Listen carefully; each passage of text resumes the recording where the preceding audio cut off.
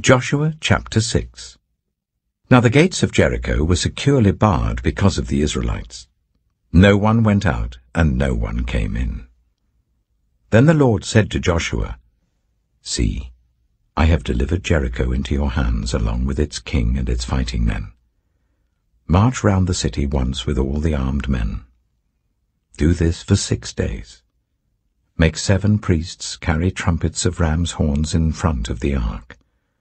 On the 7th day, march round the city 7 times, with the priests blowing the trumpets. When you hear them sound a long blast on the trumpets, make the whole army give a loud shout. Then the wall of the city will collapse, and the army will go up, everyone straight in.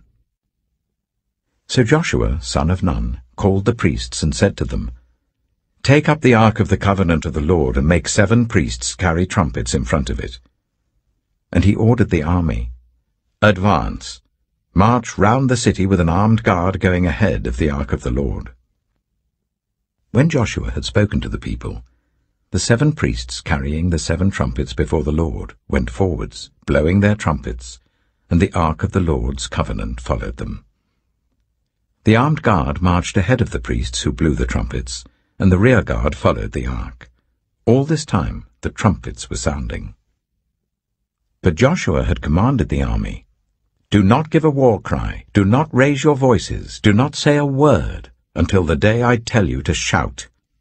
Then shout. So he had the ark of the Lord carried round the city, circling it once. Then the army returned to camp and spent the night there. Joshua got up early the next morning, and the priests took up the ark of the Lord. The 7 priests carrying the 7 trumpets went forwards, marching before the ark of the Lord and blowing the trumpets. The armed men went ahead of them, and the rear guard followed the ark of the Lord while the trumpets kept sounding. So on the 2nd day they marched round the city once and returned to the camp. They did this for 6 days. On the 7th day they got up at daybreak and marched round the city 7 times in the same manner, except that on that day they circled the city 7 times. The 7th time round, when the priests sounded the trumpet blast, Joshua commanded the army, Shout, for the Lord has given you the city. The city and all that is in it are to be devoted to the Lord. Only Rahab the prostitute and all who are with her in her house shall be spared, because she hid the spies we sent. But keep away from the devoted things, so that you will not bring about your own destruction by taking any of them. Otherwise you will make the camp of Israel liable to destruction and bring trouble on it. All the silver and gold and the articles of bronze and iron are sacred to the Lord and must go into his treasury. When the trumpet sounded, the army shouted, and at the sound of the trumpet, when the men gave a loud shout, the wall collapsed. So everyone charged straight in, and they took the city. They devoted the city to the Lord, and destroyed with the sword every living thing in it, men and women, young and old, cattle, sheep, and donkeys. Joshua said to the 2 men who had spied out the land, Go into the prostitute's house and bring her out, and all who belong to her, in accordance with your oath to her. So the young men who had done the spying went in and brought out Rahab, her father and mother, her brothers and sisters, and all who belonged to her. They brought out her entire family and put them in a place outside the camp of Israel. Then they burned the whole city and everything in it. But they put the silver and gold and the articles of bronze and iron into the treasury of the Lord's house.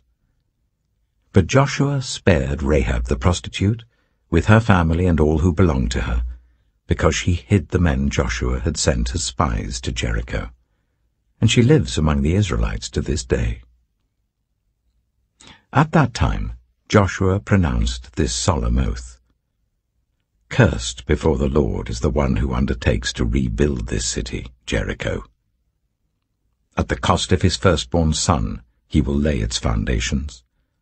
At the cost of his youngest he will set up its gates. So the Lord was with Joshua, and his fame spread throughout the land. Joshua chapter 7. But the Israelites were unfaithful in regard to the devoted things. Achan, son of Carmi, the son of Zimri, the son of Zerah, of the tribe of Judah, took some of them. So the Lord's anger burned against Israel.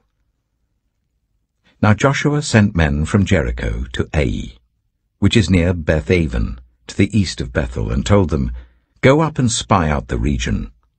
So the men went up and spied out Ai. When they returned to Joshua, they said, "Not all the army will have to go up against Ai. Send 2,000 or 3,000 men to take it, and do not weary the whole army, for only a few people live there." So about 3,000 went up. But they were routed by the men of Ai, who killed about 36 of them. They chased the Israelites from the city gate as far as the stone quarries, and struck them down on the slopes. At this, the hearts of the people melted in fear and became like water. Then Joshua tore his clothes and fell face down to the ground before the ark of the Lord, remaining there till evening. The elders of Israel did the same and sprinkled dust on their heads. And Joshua said, "Alas, sovereign Lord, why did you ever bring this people across the Jordan to deliver us into the hands of the Amorites to destroy us? If only we had been content to stay on the other side of the Jordan. Pardon your servant, Lord. What can I say now that Israel has been routed by its enemies? The Canaanites and the other people of the country will hear about this, and they will surround us and wipe out our name from the earth. What then will you do for your own great name?" The Lord said to Joshua, "Stand up. What are you doing down on your face? Israel has sinned. They have violated my covenant which I commanded them to keep. They have taken some of the devoted things. They have stolen, they have lied, they have put them with their own possessions. That is why the Israelites cannot stand against their enemies. They turn their backs and run, because they have been made liable to destruction. I will not be with you any more, unless you destroy whatever among you is devoted to destruction. Go, consecrate the people. Tell them, consecrate yourselves in preparation for tomorrow, for this is what the Lord, the God of Israel, says. There are devoted things among you, Israel. You cannot stand against your enemies until you remove them. In the morning, present yourselves tribe by tribe. The tribe that the Lord chooses shall come forward, clan by clan. The clan that the Lord chooses shall come forward, family by family. And the family that the Lord chooses shall come forward, man by man. Whoever is caught with the devoted things shall be destroyed by fire, along with all that belongs to him. He has violated the covenant of the Lord, and has done an outrageous thing in Israel.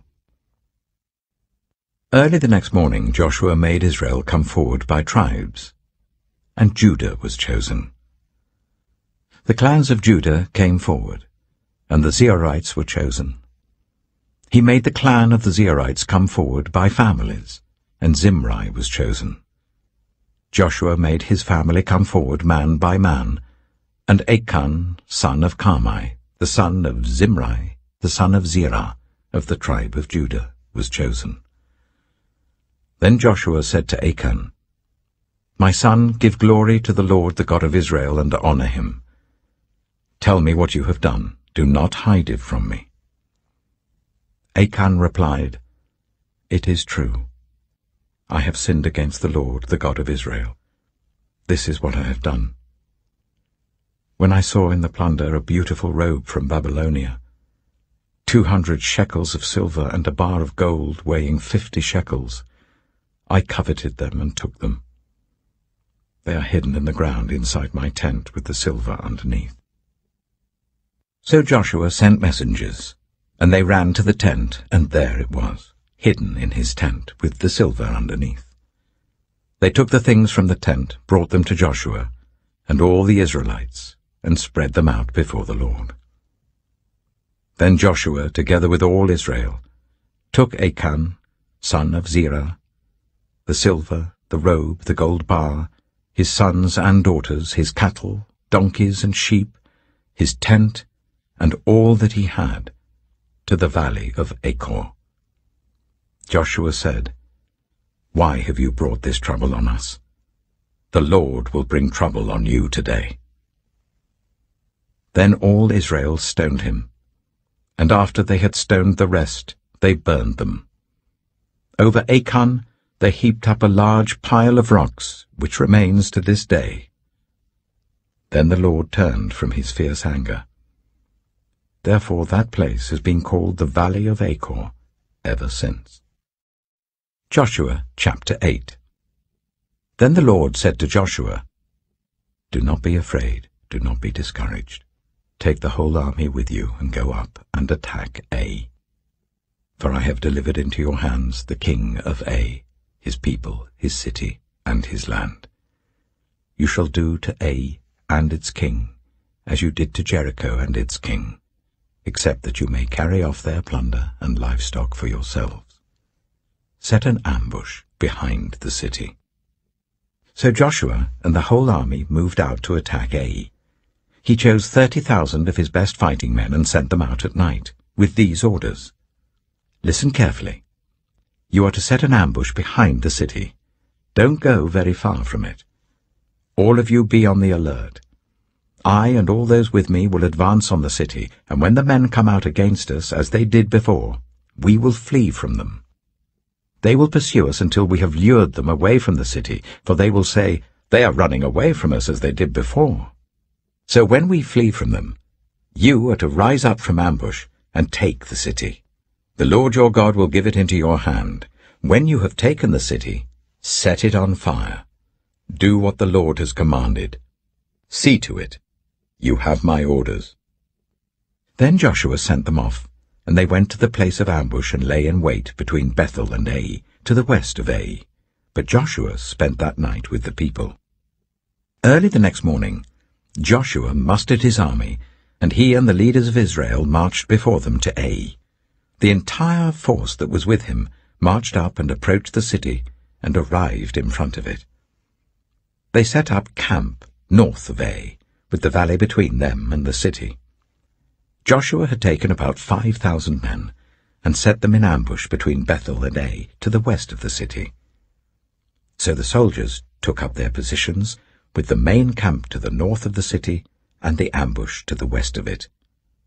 That night Joshua went into the valley. When the king of Ai saw this, he and all the men of the city hurried out early in the morning to meet Israel in battle at a certain place overlooking the Arabah. But he did not know that an ambush had been set against him behind the city. Joshua and all Israel let themselves be driven back before them, and they fled towards the wilderness. All the men of Ai were called to pursue them, and they pursued Joshua and were lured away from the city. Not a man remained in Ai or Bethel who did not go after Israel. They left the city open and went in pursuit of Israel. Then the Lord said to Joshua, "Hold out towards Ai the javelin that is in your hand, for into your hand I will deliver the city." So Joshua held out towards the city the javelin that was in his hand. As soon as he did this, the men in the ambush rose quickly from their position and rushed forward. They entered the city and captured it and quickly set it on fire. The men of Ai looked back and saw the smoke of the city rising up into the sky, but they had no chance to escape in any direction. The Israelites who had been fleeing towards the wilderness had turned back against their pursuers. For when Joshua and all Israel saw that the ambush had taken the city, and that smoke was going up from the city, they turned round and attacked the men of Ai. Those in the ambush also came out of the city against them, so that they were caught in the middle with Israelites on both sides. Israel cut them down, leaving them neither survivors nor fugitives. But they took the king of Ai alive and brought him to Joshua. When Israel had finished killing all the men of Ai in the fields and in the wilderness where they had chased them, And when every one of them had been put to the sword, all the Israelites returned to Ai and killed those who were in it. 12,000 men and women fell that day, all the people of Ai. For Joshua did not draw back the hand that held out his javelin until he had destroyed all who lived in Ai. But Israel did carry off for themselves the livestock and plunder of this city, as the Lord had instructed Joshua. So Joshua burned Ai, and made it a permanent heap of ruins, a desolate place to this day. He impaled the body of the king of Ai on a pole, and left it there until evening. At sunset, Joshua ordered them to take the body from the pole and throw it down at the entrance of the city gate. And they raised a large pile of rocks over it, which remains to this day. Then Joshua built on Mount Ebal an altar to the Lord, the God of Israel, as Moses the servant of the Lord had commanded the Israelites. He built it according to what is written in the book of the law of Moses, an altar of uncut stones, on which no iron tool had been used. On it they offered to the Lord burnt offerings and sacrificed fellowship offerings. There, in the presence of the Israelites, Joshua wrote on stones a copy of the law of Moses. All the Israelites, with their elders, officials, and judges, were standing on both sides of the Ark of the Covenant of the Lord, facing the Levitical priests who carried it. Both the foreigners living among them and the native-born were there. Half of the people stood in front of Mount Gerizim, and half of them in front of Mount Ebal, as Moses the servant of the Lord had formerly commanded, when he gave instructions to bless the people of Israel. Afterwards Joshua read all the words of the law, the blessings and the curses, just as it is written in the book of the law. There was not a word of all that Moses had commanded that Joshua did not read to the whole assembly of Israel, including the women and children and the foreigners who lived among them.